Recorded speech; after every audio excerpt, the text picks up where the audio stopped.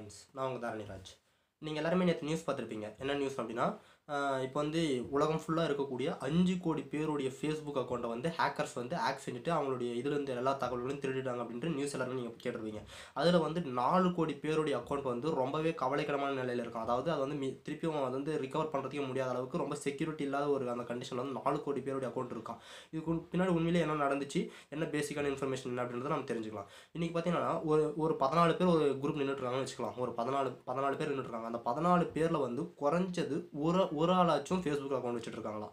அதுக்கப்புறம் வந்து இன்றைக்கி உலகம் ஃபுல்லாக இருக்கக்கூடிய ஃபேஸ்புக் பயன்படுத்துகிறாங்க பார்த்தீங்களா, அவங்க எல்லாருமே ஒரு மாதத்துக்கு சராசரியாக குறைஞ்சது 70,000 கோடி நிமிஷங்களை வந்து ஃபேஸ்புக்கில் செலவிடுறாங்க. அதாவது உலகத்தில் இருக்கிற எல்லா மக்களும் சேர்ந்து ஃபேஸ்புக் பயன்படுத்தக்கூடிய நேரம் வந்து 70,000 கோடி நிமிஷம் ஒரு மாதத்துக்கு. அதுக்கப்புறம் வந்து ஃபேஸ்புக் அக்கௌண்ட் வச்சுட்டு இருக்கிற எல்லாருமே குறைஞ்சது 130 பேரையாச்சும் தன்னுடைய அக்கௌண்ட்டில் வந்து ஃப்ரெண்ட்ஸாக வச்சுட்டு இருக்காங்களாம்.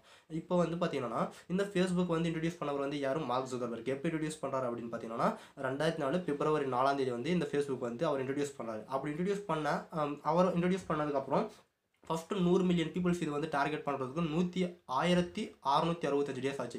அடுத்து வந்து 100லேருந்து 200 மில்லியன் வரதுக்கு வெறும் 225 டேஸ் ஆச்சு. 200லேருந்து 300 மில்லியன் மக்கள் வரதுக்கு 160 டேஸ் ஆச்சு. 300லேருந்து 400 மில்லியன் மக்கள் வரதுக்கு 143 டேஸ் ஆச்சு. 400லேருந்து 500 மில்லியன் மக்கள் வரதுக்கு 166 டேஸ் ஆச்சு. இன்றைக்கி வந்து ஃபேஸ்புக் பயன்படுத்தக்கூடியவர்களுடைய எண்ணிக்கை வந்து கிட்டத்தட்ட 200 கோடி தாண்டிடுச்சுன்னு சொல்லிட்டு அந்த நிறுவனம் சொல்லுது. நீங்கள் கொஞ்சம் திங்க் பண்ணி பாருங்களேன், 200 கோடி பேர். இப்போ வந்து இந்த ஃபேஸ்புக் பயன்படுத்தக்கூடிய மக்களை மட்டும் தனி நாடாக ஃபேஸ்புக் அப்படின்ற ஒரு நாட்டில் கொண்டு போய் நம்ம தனியாக வச்சோம் அப்படின்னு சொன்னீங்கன்னா இந்த மக்களுடைய எண்ணிக்கை வந்து சீனா, இந்தியா, இதுக்கு அடுத்து உலகத்துடைய மிக அதிகமான மக்கள் தொகை கொண்ட நாடாக அந்த ஃபேஸ்புக் நாடு இருக்குன்னு சொல்லிட்டு ஒரு நிறுவனம் சொல்லுது.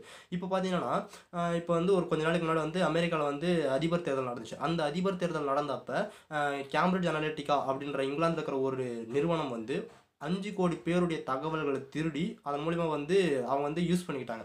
இதனால் வந்து உலகத்தில் இருக்கிற எல்லா நாடுகளுமே வந்து ரொம்பவே அதிர்ச்சி அடைஞ்சிட்டு ஃபேஸ்புக் நிறுவனத்துக்கு கடுமையான எச்சரிக்கை கொடுத்தாங்க.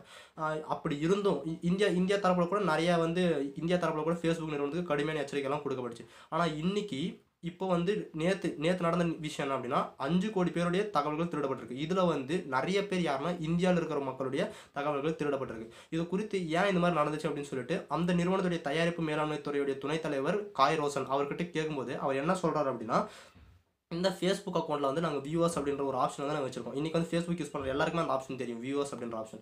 அதாவது நம்மளுடைய ஃபோன்லேயே வேற ஒருத்தருடைய ஃபோனில் வந்து நம்மளோட அக்கௌண்ட் எப்படி பார்க்கலாம் அப்படின்றத அந்த வியூவர்ஸ் ஆப்ஷன் மூலிமா நம்ம பார்த்துக்க முடியும். அந்த வியூவர்ஸ் ஆப்ஷன் வந்து நம்ம எல்லாருமே யூஸ் பண்ணும்போது அந்த வியூவர்ஸ் ஆப்ஷன் வந்து நம்மளுடைய செக்யூரிட்டி நம்ம வந்து பாஸ்வேர்டு அதெல்லாம் போடுச்சோம் பார்த்தீங்களா, அந்த இதோட அது வந்து தொடர்பு அது வந்து லிங்க்ல இருக்கான். ஸோ அதை வந்து எப்படி வந்து ஹேண்டில் பண்ணணும் அப்படின்னு சின்ன நாலேஜ் தெரிஞ்சுன்னா ஒருத்தர் வந்து ஈஸியாக இன்னொருத்தருடைய அக்கௌண்ட் வந்து இது பண்ண முடியும் அப்படின்னு சொல்லிட்டு அவர் வந்து சொல்கிறாரு. ஸோ அந்த வியூவர்ஸ் ஆப்ஷனால் வந்து என்ன ஆகுதுன்னா 5 கோடி பேருடைய தகவல்கள் வந்து அவங்க திருடிட்டாங்க, ஹேக்கர்ஸ் வந்து திருடிட்டாங்க.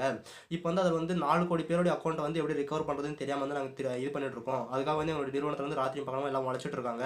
இப்போ வந்து நாங்கள் தற்காலிகமாக வந்து அந்த வியூவர்ஸ் ஆப்ஷனை வந்து செயல்படாமல் நிறுத்திட்டு இருக்கோம். இந்த ப்ராப்ளம் வந்து இந்த இஷ்யூ வந்து சால்வ் ஆனதுக்கப்புறம் நாங்கள் வந்து திருப்பி அதை வந்து பழைய நிலைக்கு கொண்டு வந்துடும் அப்படின்னு சொல்லிட்டு அவர் வந்து சொல்கிறாரு.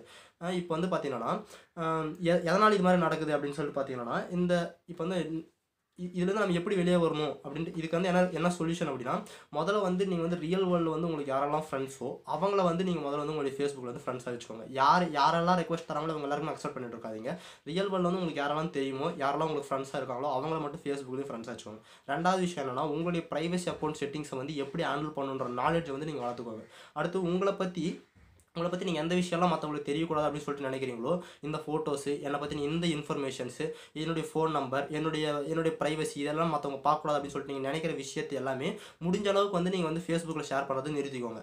அதுக்கப்புறம் வந்து ரொம்ப நேரத்தை வந்து ஃபேஸ்புக்கில் செலவு பண்ணிட்டு இருக்காதீங்க. ஓகேவா? நீங்கள் வந்து பார்த்தீங்கன்னா இப்போ ஃபேஸ்புக் வர்றதுக்கு முன்னாடி பார்த்தீங்கன்னா எத்தனையோ சோஷியல் மீடியா இருந்துச்சு. ஆர்குட்டு, i5, டேக்டு, ஃப்ரெண்ட் ஸ்டாரு, புஸ்ஸு, பிபோ, இது எல்லாத்தையுமே ஓவர் கம்பேரிட்டிவ் இன்றைக்கி ஃபேஸ்புக் வந்துருக்கு. இன்றைக்கி வந்து ஃபேஸ்புக் பார்த்தீங்கன்னா நம்ம எல்லாருடைய உணர்வுகளையும் ஃபேஸ்புக் திருடிட்டு இருக்குன்னு தான் சொல்லலாம். இப்போ வந்து பார்த்தீங்கன்னா ஒரு ஃப்ரெண்டுக்கு பர்த்டே அப்படின்னா ஃபேஸ்புக் டைம்லைனில் போய் தான் நம்ம விஷ் பண்ணுறோம். இப்போ யாராச்சும் நம்ம வந்து திட்டணும் அப்படின்னு நினச்சோம்னாலும் அதுவும் ஃபேஸ்புக்கில் தான் போயிட்டு பண்ணுறோம். நம்ம வந்து யாராச்சும் ஒருத்தர் பயங்கரமாக நம்ம வந்து கலாய்க்கணும் அப்படின்னாலும் நம்ம அதுக்கு தான் ஃபேஸ்புக்கில் போயிட்டு மீம் கிரியேட் பண்ணிட்டு இது பண்ணுறோம். இன்றைக்கி நம்மளுடைய எல்லா உணர்வுகளையுமே நம்ம மனுஷங்கள்கிட்ட ஷேர் பண்ணிக்கிறத விட ஃபேஸ்புக்கில் அதிகமாக ஷேர் பண்ணிட்டு இருக்கோம். இது வந்து உண்மையிலே ரொம்பவே தப்பு. நம்மளுடைய நேரத்தை வந்து நம்ம நிறைய நேரம் வந்து ஃபேஸ்புக்கில் செலவிடக்கூடாது. இது வந்து நம்மளுக்கு வந்து பின்னாடி வந்து பெரிய ஆபத்து நடக்கும். நீங்கள் வந்து எப்பவுமே ரெகுலராக நியூஸ் பார்க்குறவங்க நிறைய விஷயம் தெரிஞ்சிருக்கும்.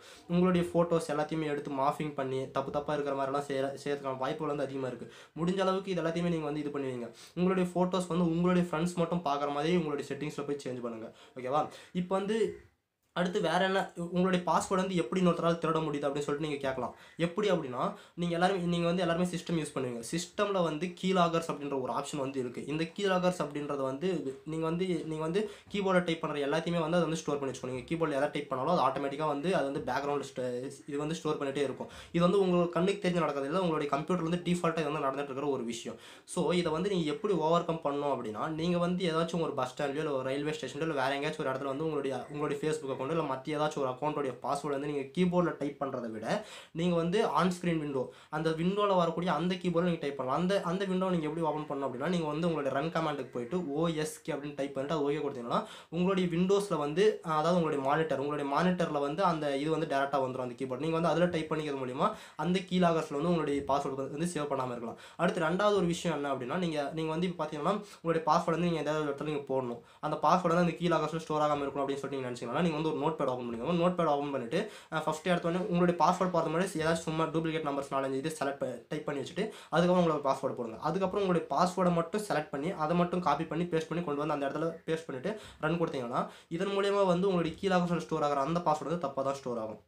இதெல்லாமே சில ட்ரிக்ஸ். நீங்கள் வந்து உங்களுடைய பாஸ்வேர்டு வந்து கீலாகர்ஸில் ஸ்டோர் ஆகாமல் இருக்கிறதுக்கு நீங்கள் எடுக்கிற சில ட்ரிக்ஸ் தான் இதெல்லாமே நான் உங்களுக்கு சொல்லியிருக்கிறது எல்லாமே. இதெல்லாம் நீங்கள் ஃபாலோ பண்ணுங்கள். முடிஞ்ச அளவுக்கு இந்த மாதிரி ஒரு இஷ்யூ இருக்கிறத வந்து 4 பேருக்கு சொல்லுங்கள். ஏன்னா இது வந்து உங்களுக்கு வந்து பிரச்சனை இல்லாமல் இருக்கலாம். யாராச்சும் ஒருத்தருக்கு வந்து இந்த விஷயம் வந்து நிச்சயமாக தேவைப்படக்கூடிய ஒன்றா இருக்கலாம்.